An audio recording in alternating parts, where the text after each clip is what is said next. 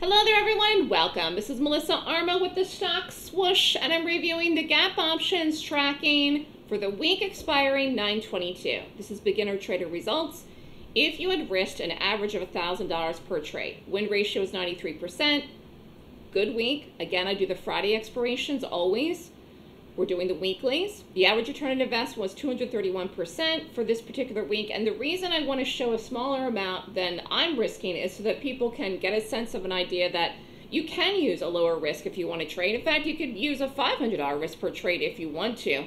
Again, that is totally up to you. Up here on TV, this is me with Steve Forbes. It was a number of years ago, actually, at Fox News. So the world has changed since COVID. And it's even changing now right before our eyes. What does that mean for us as traders? It means we have to take advantage of the opportunity when it comes along to be able to make money. You need to look out for yourself and your own finances.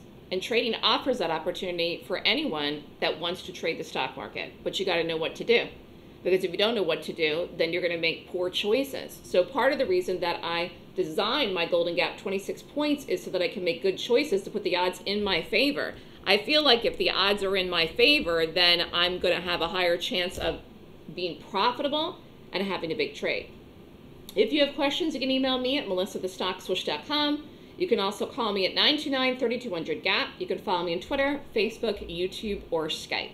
So everything I do is based on the Golden Gap 26 points, the Golden Gap strategy. Again, I'm looking out for finding good gaps, as many as I can find in any particular day. So while I tend to do one day trade or maybe two in the live trading room where I'm doing the day trades on margin, for options, I might do a handful of trades in one day because I'm letting them play out for a couple of hours or a couple of days. So I might be in a bunch of options at once. Now this particular week, again, there were 15 trades, 1 loser, 0 break-evens, and 14 winners. 93% win ratio. This was a good week. It was not a week where we were terribly busy, though. This was not an earnings season week. So this is really was an interesting week because, again, we're getting into the busy season right now. This month, all of October and November is earnings season for the market. So we're going to have even more gaps to do. But this is an average risk of $1,000 per trade. And again, if you did all the trades with the 1 loser, you would have made $36,925 with an average return on investment of 231%. And that does include the loser. So we're going to go over these. And if you decide that you want to join the options newsletter, you do not have to take my class. However, that being said, I think you will trade better if you do my class. The main bread and butter of what I do is the rating system, the 26 points. I get up in the morning and I rate all the gaps that I want to, determine what I want to trade, how and when, and then I send out the newsletter. So I'm rating the gaps for you if you just join the newsletter. Again, there is no prerequisites.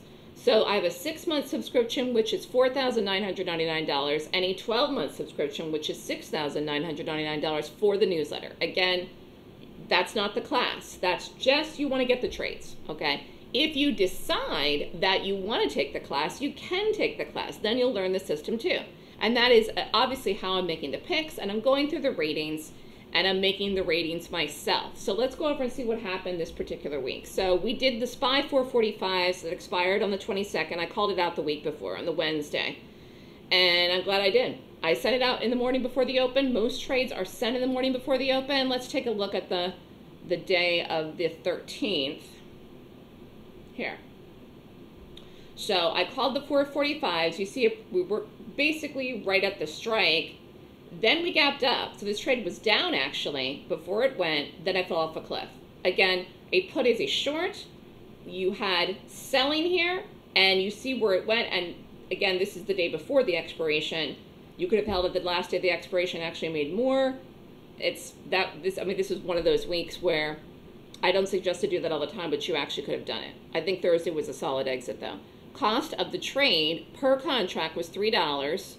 4 contracts, risk was $1,200, sold at $13, profit was $4,000, and a return on investment of 333%. Again, this is doing it on the Wednesday and then exit the following week on the Thursday. But besides that one particular day, I just want to point out, the trade was never down. So after this here, it fell off the planet. So again, there's a lot of ways you could have played this. You could have got out a half. Once it started going, you could have held the whole thing. You could have done whatever you wanted to do. That is up to you. But ultimately, when I take a trade and I set the risk, I try to let the trades play out. And again, a week and a half is a long time to me to give a trade a chance to work.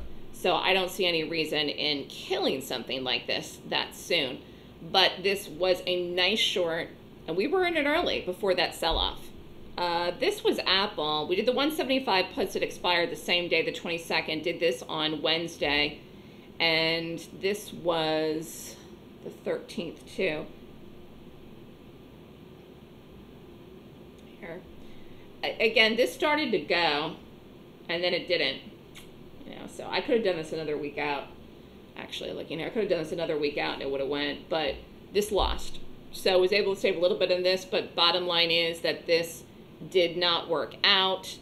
It just kind of ran out of time, ran out of momentum, sidelined a little bit.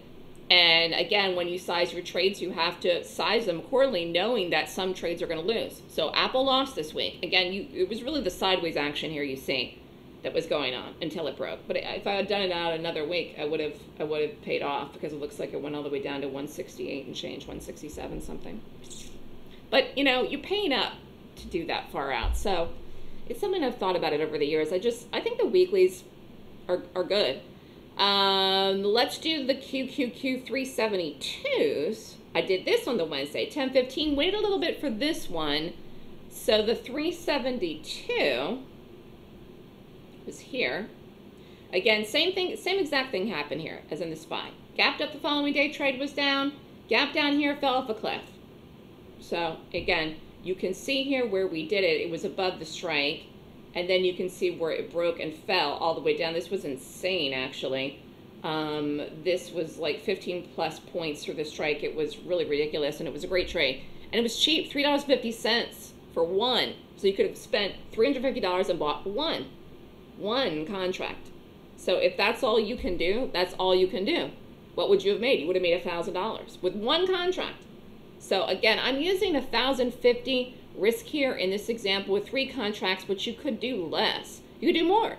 You know, I have the advanced video on YouTube as well, and you could do somewhere in between. But the return on investment for this was 286%. It was a nice trade. Again, sell off in the market. Again, selling pressure.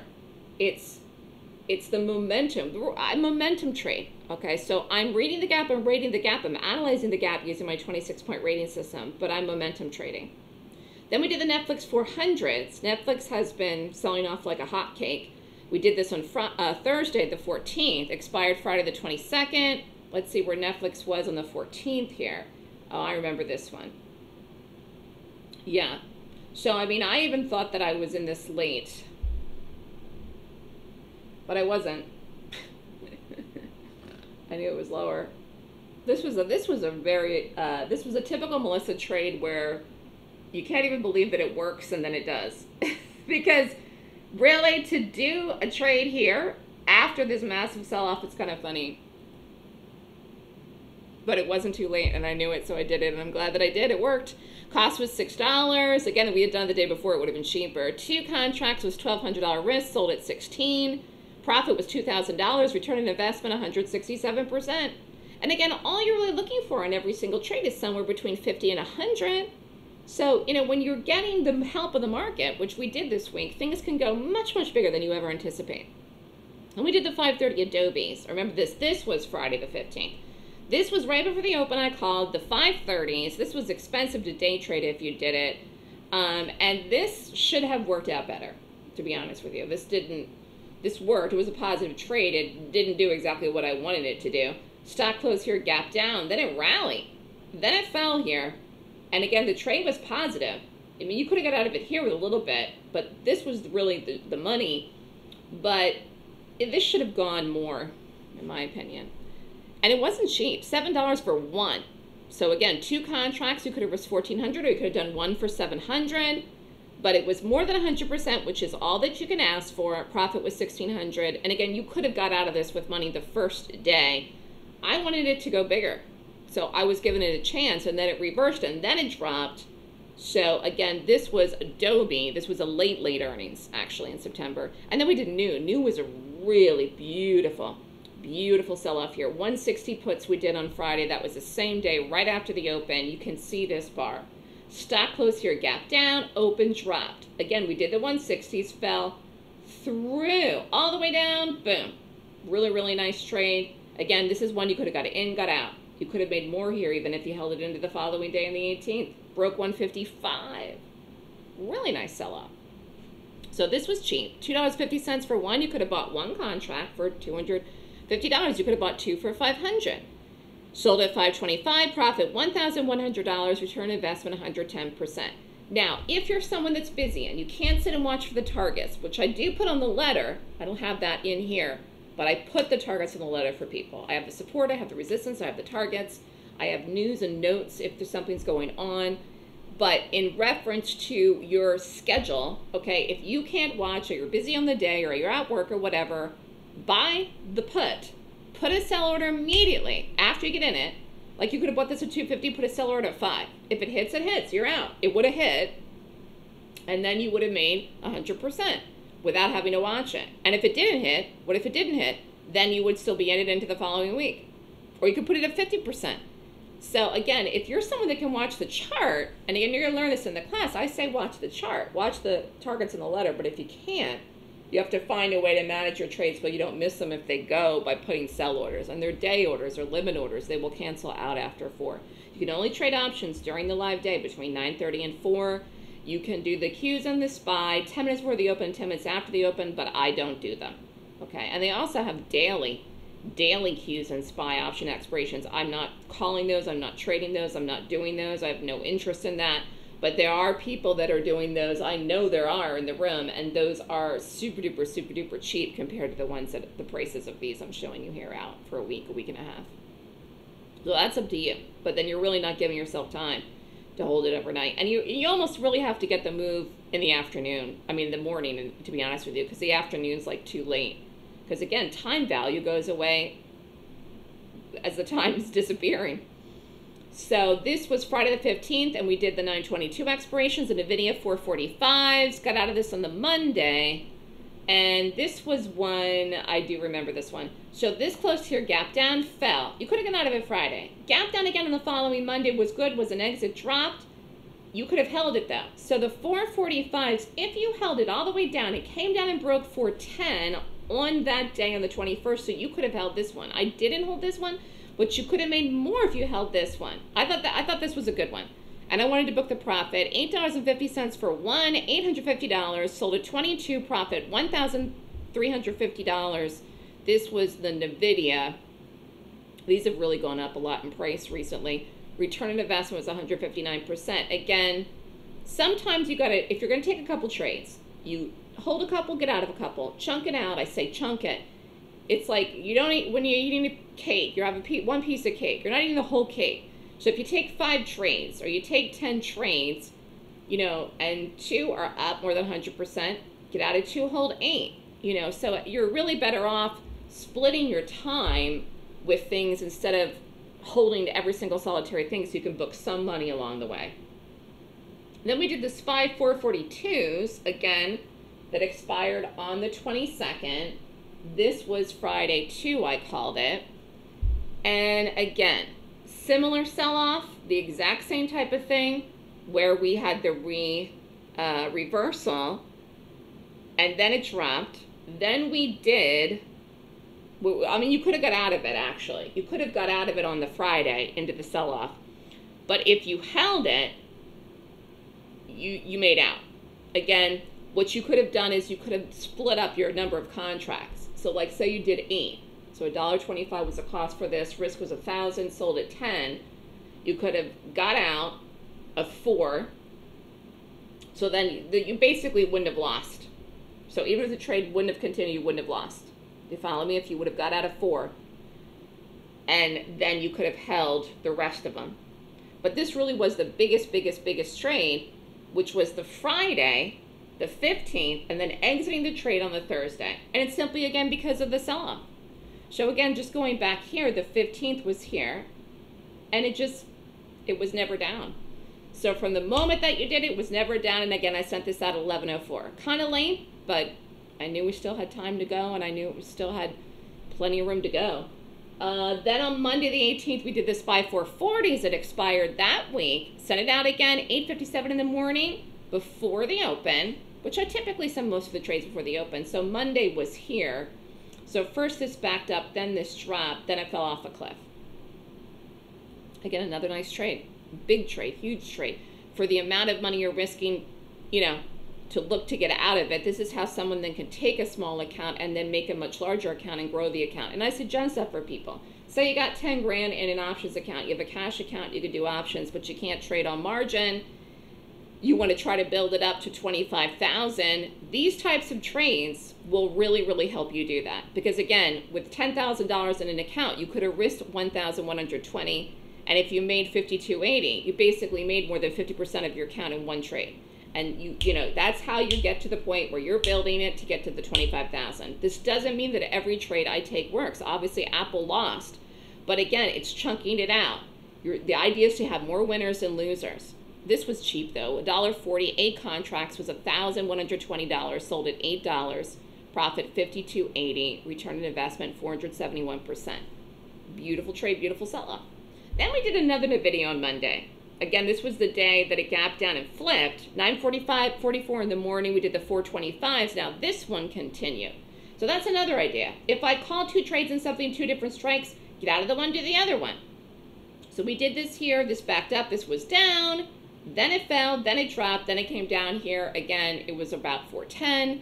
$7 for 1 contract, 2 contracts was a risk of $1,400, profit $1,550.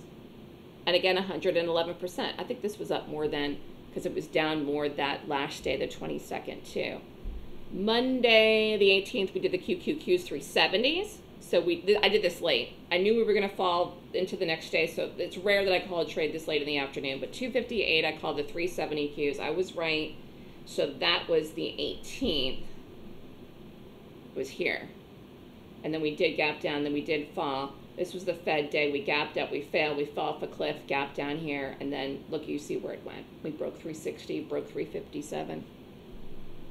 So this was $2.60, 4 contracts, would have been a risk of $10.40, sold at $11.50, profit was $3,560 with a return on investment of 342%. Again, if you have an account, let's say you even have an account with 25,000. This is still a huge amount, a percentage to make, a return on investment of 342% of whatever you risk in one particular trade. Again, that this will cover a loss if you have a loss, and then you're still ahead in your account. And that's the whole point. You know, the whole point, like I said, is making money, and you really got to have more winners than losers in order to do this. So how do I do that? It's the rating system. It's the 26 points. The 26 points helps me be able to accurately predict the stock's direction and what stock to trade on that particular day. Whether it is a day trade or an option is what I decide. And again, we're doing all stocks and companies, you know, and all these options have volume to trade them. We also did Netflix. We did the lower strike in the Netflix. We did the 390s, which I called late on Monday too. And again, you know, it really wasn't too late. Here. This just sold off like a hotcake as well. So $3.80, 3 contracts, risk was $1,140, sold at 7. Profit was $960, return on investment 84%. It was a good trade. And again, we could have gotten this a lot earlier, Then we did Microsoft, which has been relatively strong, but we did short this. We did a put, we did the 325s. On Tuesday the 19th, 9:28, right before the open, I sent it out. Again, you do the trade into the open. So the 19th was here. Stock closed here, gapped down. Then it pushed back. Then it gapped up with the market. Then it fell. This was a weird bar, but it did drop all the way down and went down 10 points through the strike. This was $225 for 1, 5 contracts. Risk was $1,125, sold at $550.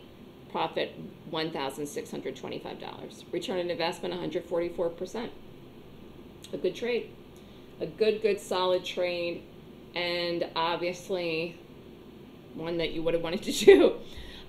We also did Oracle. Oracle's been great for us. We did the 112 puts on Tuesday the 19th too, right before the open. just a nice trade. Again, this was the 19th. Here. So again, fell, dropped. We did a couple in this, actually, now I'm thinking about it. We did a couple of the oracles. We did one here. Then we did this one here. You know, it's one of these things where, again, you can stack trades, different expirations, different strikes, particularly if the gap rate's very, very high and you believe that it will continue and follow through to a much larger target. I'd rather do that than take something out for 2 weeks or 3 weeks or 4 weeks, because you're going to pay up. Cost of this was 90 cents. Contracts for 12 was $1,080, sold at $225. Profit was $1,620 and a return on investment of 150%. So, again, if you cannot watch the trade, you put a sell order out. This was one that didn't go right away. Some trades I called do not go right away. Again, here was the 19th. Then it had the gap up here, rallied, and then it went and dropped. But I did call this tight. I did, because I called it on Tuesday and got out of it Thursday. I mean, with the Friday expiration. Then the QQQ 365s, it expired in 9/22. I called Tuesday, 10/42. We did another strike in the Qs. So this was Tuesday. And again, this went, it was going, but then it reversed. Then it fell off a cliff. Then it was really going. Then it broke through the strike. Then it gapped down, and here's all the money. Here's all the money that you want. So cheap. $1.75 for one contract, 6 contracts. Risk was a $10.50. Sold at $6.80. Profit $3,030. Return on investment 289%. Another fabulous trade. I mean, again, you could take one contract. You could have risked $175. And anyone that trades should be able to afford that. And actually, if your risk was half of this, you still could have taken multiple contracts. You could have taken 3. So just to review, this particular week, the win ratio was 93%, 14 winners, 1 loser, which was the Apple, 15 trades with an average risk of $1,000. Again, this is not an exact science. Some were a little bit more, some were a little bit less. You just can't risk $5,000 if you're meaning to risk $1,000. Beginner traded profits for this week, $36,925, and the average return on investment was 231%, and that includes the loser. If you are interested in learning my method, if you really want to learn how I came up with these picks, you will take the Golden Gap course and you will learn how to rate the gaps. It's a class on how to find, pick, and play professional bearish gaps. Class tuition is $69.99. Class is online. You can be anywhere in the world and take it. Spots are filling up. I only have 3 more classes this year. I do have some spots still available for next weekend, but I wouldn't delay if you want to join. The class is October 21st and 22nd, Saturday and Sunday, 9 a.m. to 5 p.m. Eastern Time. And then the combo gives you the Trends Class 2, which is on Tuesday, October 24th.